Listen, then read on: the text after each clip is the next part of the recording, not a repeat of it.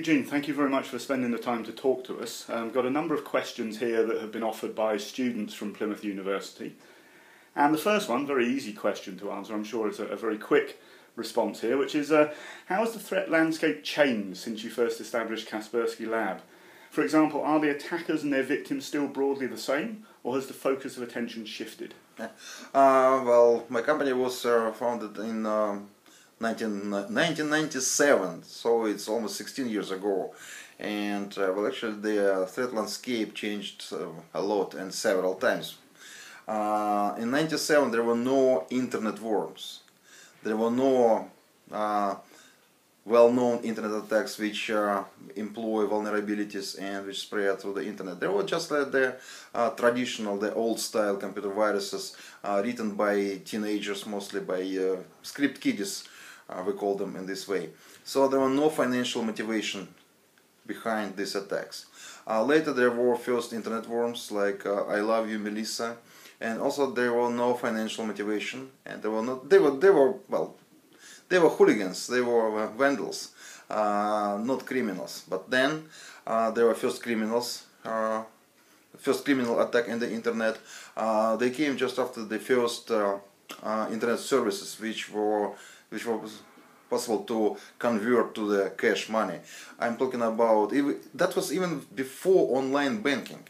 There were first internet money services like e-gold, like web money. So their criminal attacks focused on these services. They came just after these services were introduced. That was in the very, very early 2000s. And there were individual criminals and there were no organized groups. And that changed somewhere in the middle of 2000s. And now we see there are many international criminal gangs in there, in the cyberspace, and millions of the attacks. But it's not just about criminal attacks, because now we see many very complicated and I will say very professional attacks which have quite big budgets behind them. So I'm not talking about attribution. I don't know who is behind these attacks because it's not our job to find it. But I'm not surprised if there are states behind the high complexity and high profile espionage attacks. And it's not the worst. I think the worst is it's attacks on the critical infrastructure, attacks on the critical IT systems, attacks on critical industrial environment, and attacks on telecommunications. So, when I started my company, there were only computer viruses written by computer vandals. Mm-hmm. Now there are criminal attacks, organized criminal gangs, massive espionage attacks, and cyber sabotage in the cyberspace. So now the threat landscape is absolutely different. It's like comparing the mountains with a sunny beach. So the landscape has got worse for, well, you already mentioned for organisations in terms of things like the critical infrastructure attacks. How about for individuals? Would you say that individuals can now feel any safer online if they're using appropriate security technologies to try and safeguard them, or have they still got to have the same level of awareness and alertness as before? It's a yes and no at the same time. The modern security technologies, they are much better than in the past, but unfortunately the cyber criminals, the bad guys, they are much more professional. And of course it's like an evolution. So the stupid criminals which are not able to bypass their modern protections, they left the business. But there are many very clever criminals which use social engineering vulnerabilities. They are able to develop such attacks which just cracking the protection. And this is it's not the IT security. It's not a product or technology which you install and forget about that. This is all the time updated technology. We need to update it to protect you against their more sophisticated attacks. It's an arm race. It's like the same like fight with traditional criminals and terrorists in the streets. The traditional police is getting more and more experienced and more powerful, but they're bad guys in a real world. They're also getting more experienced and more creative. So it's an endless war, and we simply have to be more strong than our opponents are. Mm. I think leading on from that, I think it's fair to say we now face malware threats, for example, across a much wider range of devices and services than we did in the past. You alluded to that in your original response. So I think malware on smartphones and tablet devices is possibly a good example here. So do you think users, end users and organisations that rely upon these technologies are facing up to the threat that exists on these platforms? Well, in short, my answer is yes, you are right. Mm. In more details, we're collecting thousands of the new malware for smartphones, and this number is growing very, very quick. Actually, it's almost the same what happened with the computer viruses and internet worms in the past. There were like a plateau and growing of the new samples, number of new samples, like 1-2 samples a month, a week, then 100 a year. Then 1,000 a year, then 10,000, then 10 million a year. So their malware for smartphones and tablets, it's following exactly the same way. And most of the malware is written for Android. So I'm afraid that now the mobile users, they are facing exactly the same problems which computer users were facing maybe 15 years ago. And unfortunately, the cyber criminals which are behind these attacks, they are also getting more and more experienced. And I'm afraid the security situation with smartphones, especially with Android, will be exactly the same that with computers which we have at the moment. And it's not only about smartphones. What about the new TV sets, which are also Android based? What about other devices which are connected to the internet? So I'm afraid that situation with mobile networks and mobile devices will be even worse, because it's mobile operating system. It's not only in our computers, in smartphones, tablets. It will be everywhere. So I was talking only about Android. What about the rest of operating system, especially iOS? iOS is a very different operating system, and Apple is a very different company. They don't let us and other IT security companies to develop a true endpoint security solution, because it's a Apple policy, and they don't let companies to get too deep access to the kernel of operating system. But the reality is that the iOS, the operating system for iPhones and iPads, is vulnerable as well. Unfortunately, technically, it's possible to jailbreak it, and without user interaction. It's possible to hack it and using exploits. So technically, I'm afraid the scenario when the smartphones, iPhones and iPads, they are hacked and infected, I'm afraid the situation is very possible. And this scenario maybe is a worst case scenario for iPhone and iPads users. A situation when your device is infected, but there is no help from IT security companies, because we can't do that. And Apple itself, as a Apple corporation, I'm afraid they are not ready for true infection scenarios for the iPhones and iPads. Yes, I mean, you mentioned before that a lot of the vast majority of the current malware detections and signatures is on the Android platform. Is that perhaps suggesting up to now Apple's approach has been effective, or do you think they've just been lucky that attention hasn't turned wholeheartedly to trying to find the sort of vulnerability that you talk about? It's not an easy question, because it's the situation is more complicated. They were more lucky with Mac systems, because Mac is very vulnerable, and recent attacks on Mac, it was example that it's possible to do. Why there are not so many malware for Mac as we have for Microsoft Windows? Simply because there are much more software engineers for Microsoft Windows, and cyber criminals, they are engineers, the software engineers as well. So it's much more difficult to find malware engineer for Mac. So I think so. Well, we don't know these guys, but I think it's exactly the same situation. So most of the software engineers are Windows based. So we don't see many attacks, many criminals attacks on Mac, but we see the espionage attacks on Mac, quite a lot of them. So about smartphones, it's much more simple to infect Android because Android is open operating system, and it's much more easy to write, to develop the software for Android, including malware. It's more easy to distribute it. It's free system, pretty much the same, little bit more secure, but pretty much the same like Microsoft Windows. So that's why most of the malware is written for Microsoft, so to Android. What about mobile operating system from Microsoft and Symbian? Yes, there are malware for these operating systems as well, but not so many because Android is dominating the mobile market together with iOS.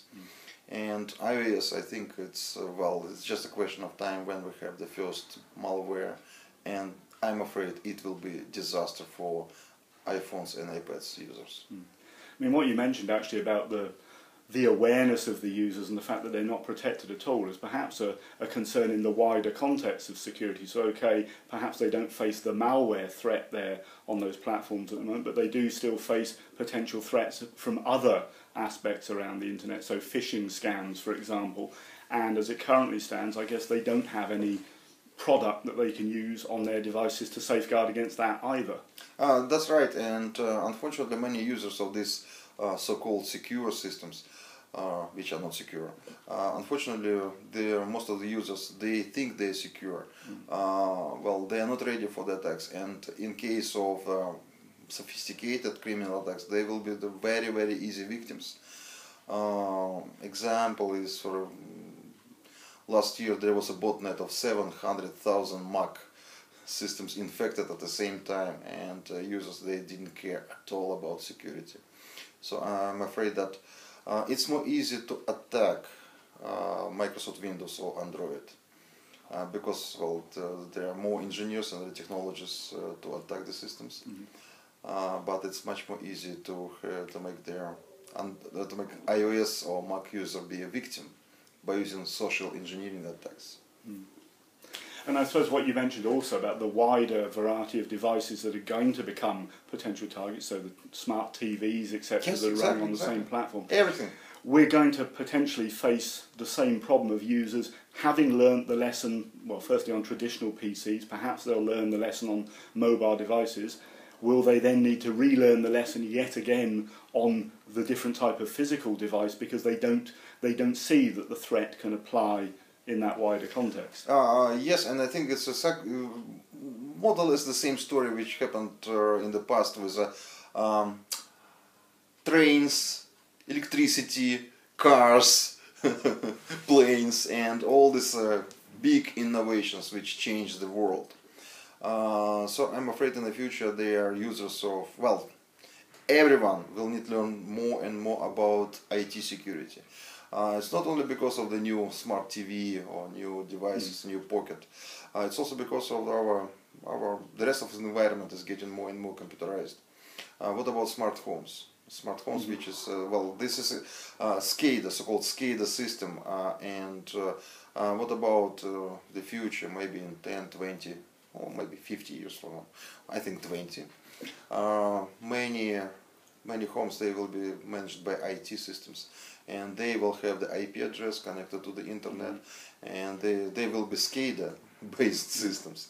Unfortunately, even now it's possible to find many hundreds, maybe thousands SCADA which run, the home environment. So this is one more scenario for cyber attacks and one more way for security and education. Yeah, and I think we'll return certainly to that theme of awareness and education later on within the questioning. Before we get to that though, I've got a specific question from one of our students that he flags up that during a recent conference panel, the European Director of Kaspersky Lab's Global Research and Analysis team expressed the opinion that both cyber espionage and cyber sabotage can be considered methods of cyber warfare and then therefore a declaration of cyber war. Do you share that view? And if so, how would you propose fighting an offensive war in this context where the perpetrators of cyber attacks are often anonymous and without attribution? That's a very good question, and I partly share this opinion. And this is one of the main differences between traditional, the real world, and cyber world. Well, cyber world is real as well, but called traditional world. If there's a high-profile, high-complexity espionage attack, it's not possible to convert it to the cyber sabotage because you need to take the spy out of this place and send a troop there. In the cyberspace, if there is a high-complexity espionage attack with big enough budget behind it, and big enough budgets, I mean some maybe £1,000,000, maybe £10,000,000, maybe 100 behind some of the attacks because they were really massive scale. So it means that there are people which are behind this attack, they have a very good budgeting, and I'm pretty sure there are states behind these attacks. So it's state-sponsored attacks. It means that states, they have access not only for their IT networks information, but also to their industrial stuff, data about, well, power plants data, what else, power grids, transportation, and having access to IT systems which are infected by espionage attack. It's very easy to convert it to the cyber weapon. You don't need to send a troop, just click a button to upgrade the system with a warhead. So the cyber espionage attacks, it's like a missile without warhead. So this is a difference with a traditional world. Even a very professional spy, it's not a missile. In cyberspace it's different. So that's why I partly share this opinion that high complexity, high profile espionage attacks, they are cyber weapons or almost cyber weapons, and that's why they are very, very dangerous. Because the bad guys which are watching, which are maybe outside of this game, which are infected, well, just by the random, they are random victims of this attack, they can learn from this missile, they can build similar one. It's a software, it's very easy to copy past technologies and upgrade it with their own warhead. So they've already got so far into the process that exactly. It represents a danger by that yes, point already. this one more difference the traditional weapons and cyber weapon. It's not possible to learn cyber. It's not possible to learn cruise missile after it was used. It's possible to use cyber weapon after it was used. So it's different. And even when you have the real cruise missile in your hand, you need to have access to so many technologies to copy that, because it's a huge work. If it's software, the cyber weapon, it's a software.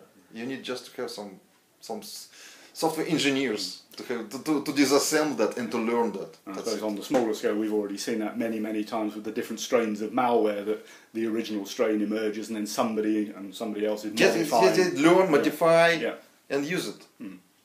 Okay, moving back to, I suppose, the more general landscape of security and thinking about the security technologies that we use today as individuals and as organisations, are you surprised that some of the approaches in use are still persisting and haven't been replaced with something better? So, for example, let's say password technology is the basis for authentication. Well, I think that there were some technologies which we don't use for years, we just forgot about them.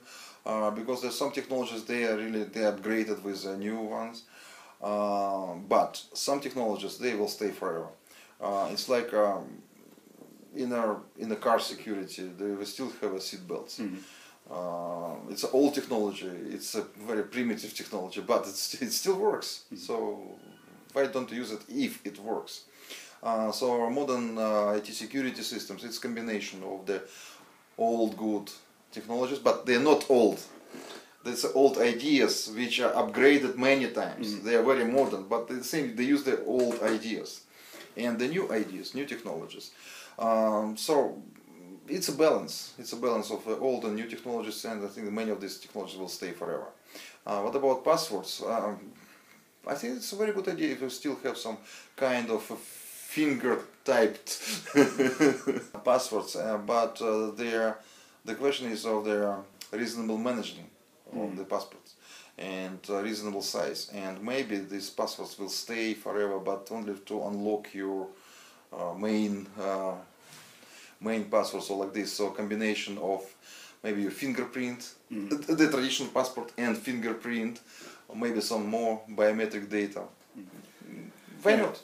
I mean, people have been predicting the demise of passwords and certainly suggesting that we need to move beyond them for years, but it's that issue of having something that is applicable enough to use across all the different devices that you might be needing to use. The password is good, and I think it will stay forever, maybe for years with us. The question is about password manager, and well, actually, I think the technologies will be moved more to the online storage of your passwords, and you have access to your storage only if you guarantee it's you, with maybe biometric data, maybe with one very strong password which you can remember, but it's one. And of course it's a very good idea to use different passwords for different social media, but different internet services you use. Better use more strong system, but it's still on the way. I'm talking about internet passports. Okay, so I mean that's an issue that came up in one of the other questions that we had. So you've spoken a number of times about the internet passport, and that would be a means of ensuring the accountability for users' activities online.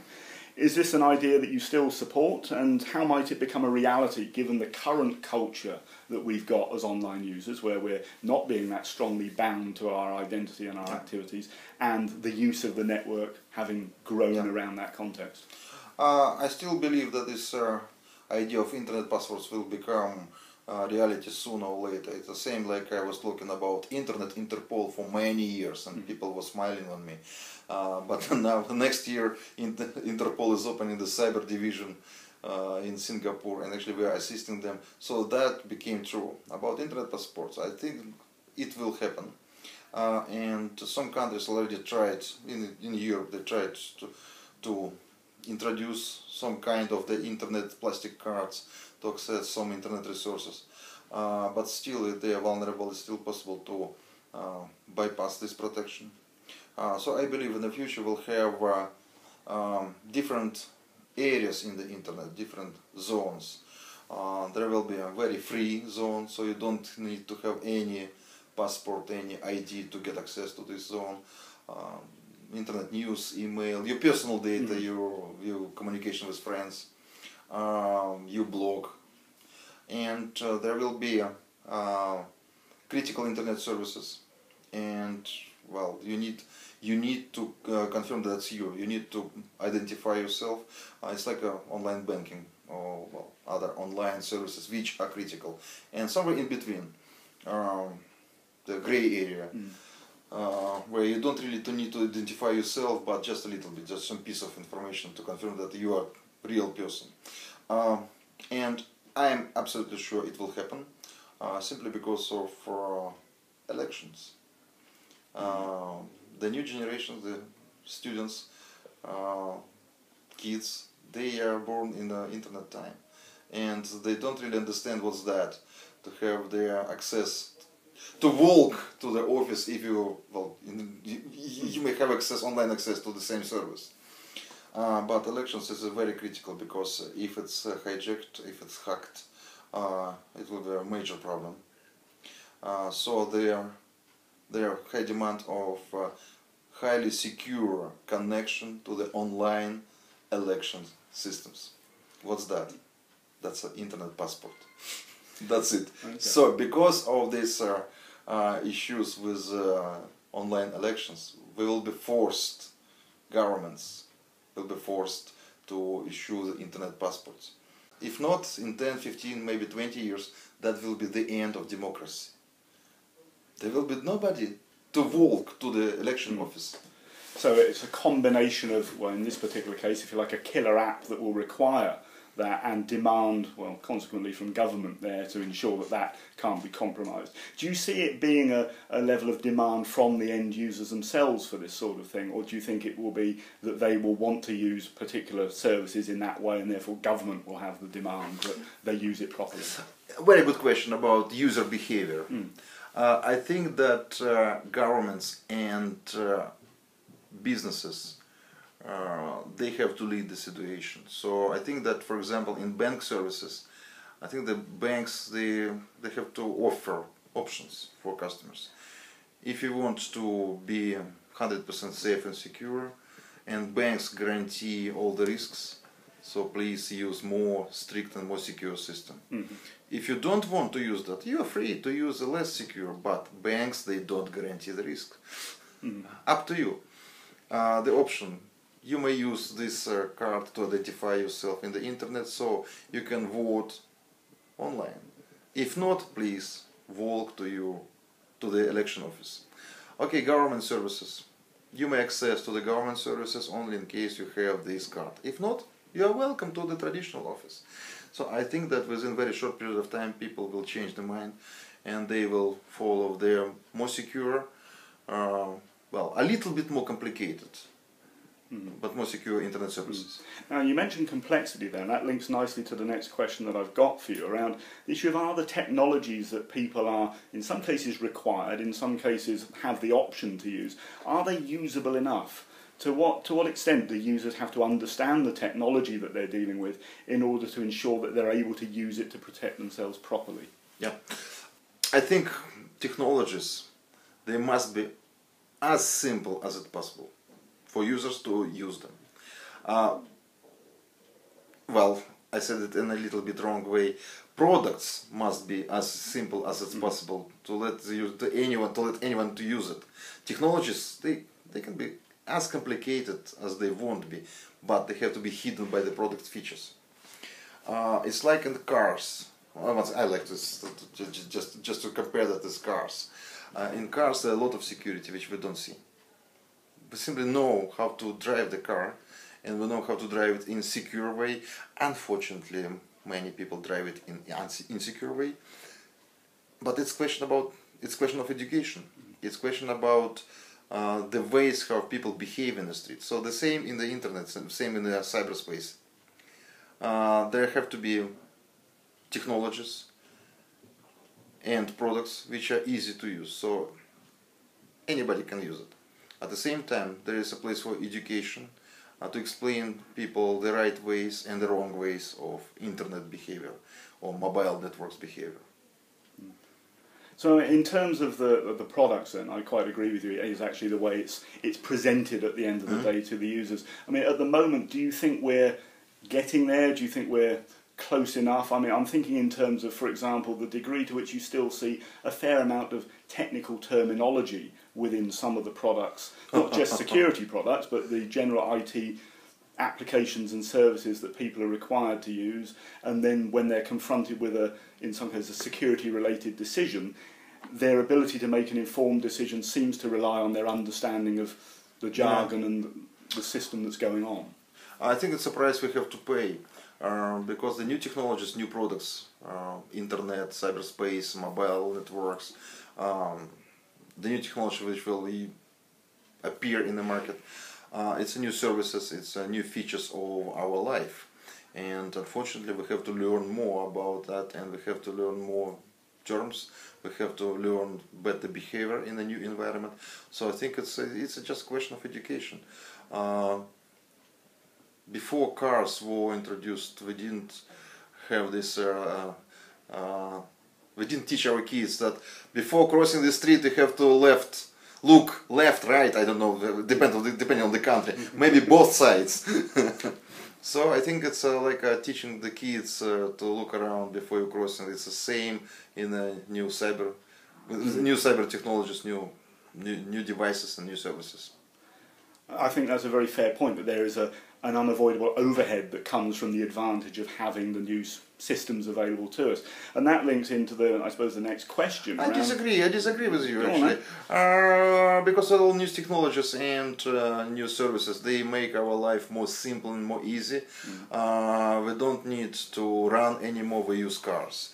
We don't need to write mails by hand, we use Skype. So one aspect of our effort is saved, but we need to recognise that it doesn't come completely free. We've got to have something that takes a little bit more effort on the other side to be able to leverage the benefit from the main advantage, if you like. Well, yes, people are getting more and more lazy. And perhaps, I suppose, perhaps the thing, and this links into the next question, perhaps they don't have that awareness that there's something that they need to know. And I wonder whether you think enough is done to raise public awareness of the threat landscape that we talked about earlier. So people are very much marketed around the advantages that the different services can provide for them. So they can have a mobile device and that's very flexible. They can use social networks, they can use online banking, and perhaps in the last context, the online banking, they realise there's something they need to protect, it's their money. But in the other context, perhaps they see the benefit of the system that's marketed to them, but aren't told so much about the risk, and therefore need to have more education around that aspect.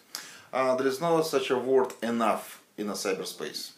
We're living in a very interesting time. It's a time of cyberspace. It's innovations, new technologies, new services. It's everywhere. And just remember there our life 10 years ago, 20 years ago, 30 years ago.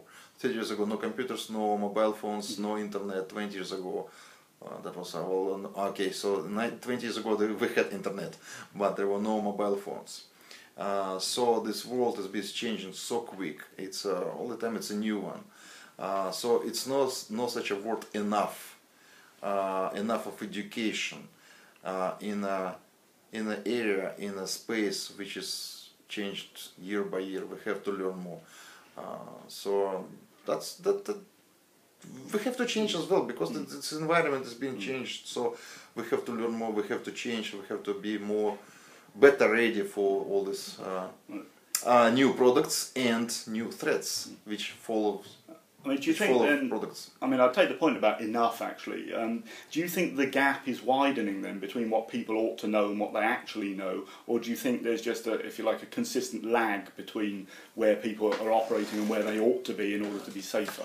I think this gap they can be too wide. So I think it's a balance between user behavior and the risks they face. So if they behave in a wrong way, so they're victims. So they learn and they behave better. So I think it's a balance. So the gap is still the same, thanks to new technologies and thanks to cyber criminals, which educate the users from other side. So, from Kaspersky Lab's perspective, what does the company do to promote the security education agenda? We do quite a lot. So we're cooperating with universities everywhere around the globe, including Plymouth University, and we provide our education, IT security education program. We call it Kaspersky Academy. We have the student conferences also everywhere around the globe. I don't know how many conferences we have a year. So we are very active in sharing our experience and our knowledge with universities. And we're doing quite a lot, and I hope we will do even more. Excellent. And so a final question then, to draw things to a close. What do you think are the key things that need to be done in order to protect our society from cyber threats, if you can sum that up in a sentence or two? In short, of course, it's technologies and products to guarantee that our devices, computers, smartphones, they are protected. Second, that's learning, it's education, to behave in a safe way in the cyberspace. Third, it's a government and international regulation. It's about IT regulation and cyber police investigations. That's why I was talking about Internet Interpol, because I was dreaming about this organization for many years. So there's actually quite a number of actions divided across the responsibilities of a number of different actors then. Yeah, that's right. Excellent. Eugene, thank you very much indeed for taking the time to talk to us. Thank you very much for the questions and for the opportunity to talk to you.